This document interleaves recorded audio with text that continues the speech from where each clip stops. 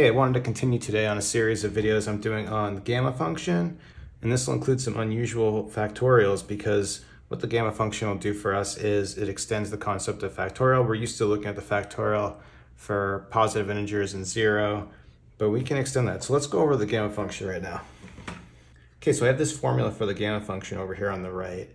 And what this does is it actually defines the gamma function in terms of an integral with this first equation. But we can use this to extend the factorial to fractions and other negative numbers. But this is actually pretty useful for extending the concept of the factorial. So let's actually look at our example now of half factorial using this second formula. And we'll just notice if you look at the gamma function of 3/2, well, 3/2 minus 1 factorial is going to give us 1/2 factorial. So what we're looking for here, this is actually the same thing as gamma of 3/2. And so what we can do is just write this in terms of an integral and see if we can solve that integral. So we're looking at, it's going to be 0 to infinity. We'll put this in terms of x. So 3/2 minus 1, so we're going to have x to the 1/2 e to the minus x dx. And so what I'm going to do is we're just going to try to work out this integral using integration techniques. So let's get rid of this thing here. So to start on this, I'm going to make a u substitution. I'm going to call u equal to this squared x right here, and therefore x is going to be equal to u squared. Then taking the derivative, dx is going to be 2u du. And let's just go ahead and substitute. So we'll plug in, take an infinity and plug it in. Square root of infinity is infinity. Square root of 0 here is just going to give us a 0. Square root of x is going to be u. We're going to have e to the minus u squared, and then our dx is just going to be this 2u du.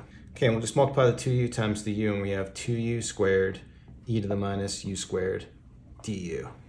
See, at this point, the u squared exponent here is a little difficult to deal with, but what I can do is, let's use integration by parts and see if we can clean this up. And before, so I want to use integration by parts on this, but one thing I'm going to do is I'm just going to what I'm going to do is write 2u squared. We're going to break this up and write it as minus u times minus 2u.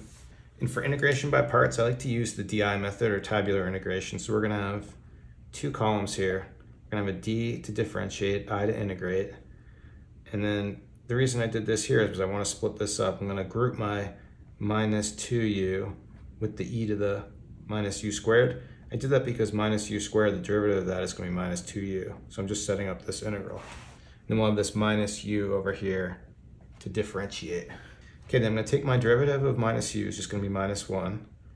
Integrating this, like I said, you could do a quick like substitution. We could do like a quick t substitution.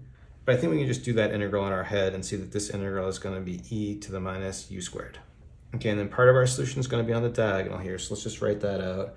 We're going to have minus u e to the minus u squared evaluated from 0 to infinity. Here, minus times minus, that's going to cancel and give us a plus.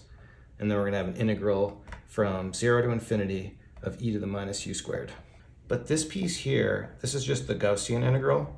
Okay, and I've done a few other videos. I can provide a link. So we'll just use this known value for the Gaussian integral of square root of pi over 2. Okay, now what do we do with this piece over here? So let's just evaluate. So if we evaluate this at infinity, you'll notice the exponential is much bigger. So regardless that we have an infinity in this u here, this piece is going to 0, so that whole infinity piece is going to 0. And then plugging in 0 in front here, when we plug a 0 in for the u, the e, this piece is just 1, 0 times 1, so that's another 0. So this whole thing here is going to 0, and therefore this integral is just going to be this piece, which is square root of pi over 2. Just one other thing I want to go over real quick before we finish. We'll use this last formula here, so if we can write, if we have gamma of 3/2 here, well, we'll notice that we can use this formula and write it as 1/2 times gamma of 1/2. Well, I just did a previous video, and I'll provide a link in the description, where I found the value of gamma of 1/2. This value is actually square root of pi. So for our value of gamma 3/2, it's 1/2 times square root of pi, or square root of pi over 2. And we notice that's the same value we found. The only reason I show that is just because I just want to make it clear that every time you see one of these things, you don't have to do the whole integral. You can just use a previous value you found. Like if we know that gamma of 1/2 is square root of pi, we could just do this kind of thing and find the answer real quick. So we'll wrap it up there. I have a quiz, gamma function quiz, and I can provide a link in the description to that. And then also, like I said, there's a playlist. I'm going to do a bunch of videos on a few different values, maybe not a bunch, but like 4 or 5 on the gamma function. And I'll just provide a link to all that. So thanks for watching. Have a great day.